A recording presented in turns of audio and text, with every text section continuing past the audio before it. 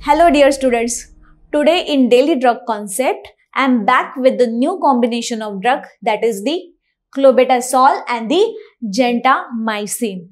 Have you heard about this? You must have used it in the skin infections. Okay, so this belongs to the class of the antibacterial. Okay, the both agents are not antibacterial, but we'll see how it does act in the bacterial infections. Okay, so we'll see the indications. It is indicated in the treatment of the bacterial skin infections. Okay, so we'll see how the mode of action takes place. This combination works by blocking the production of the prostaglandins and essential proteins for the bacterial growth. Okay, clobetasol, in which the first ingredient we'll see, clobetasol, it is what? It is the corticosteroid. Okay, earlier also we have seen the example of the corticosteroid. So clobetasol works by blocking the certain production of the chemical messenger, that is the prostaglandin, that makes the skin turn red, swollen and feel itchiness. So what it does,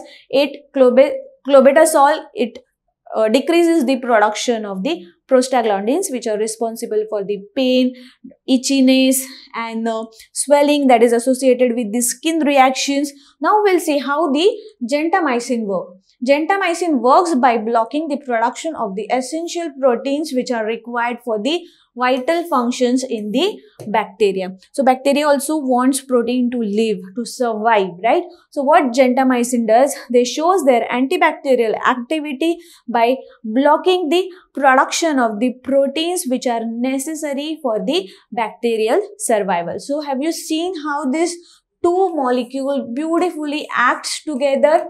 Clobetasol works by inhibiting the prostaglandin, so it will reduces all the sensations which are feel during the pain. Okay, and this gentamicin, it will work by decreasing the bacteria. Okay, so this is the antibacterial and this is the corticosteroid. So these both are indicated in the skin infection. So wherever there is a itchiness, dryness and bacterial infection, these two molecules can be given in the form of the ointment or a cream. So the brand names which I have included in the presentations are having the same dosage form, that is the cream. Clobetamil G, Cosvet G and Clob G. So this all three preparations are available in the topical form, that is in the form of the cream. So I hope you have understood all about these two drugs and how they beautifully synchronize together and act and give relief for the skin conditions, right? So I hope you have liked it and enjoyed it. Thank you for watching.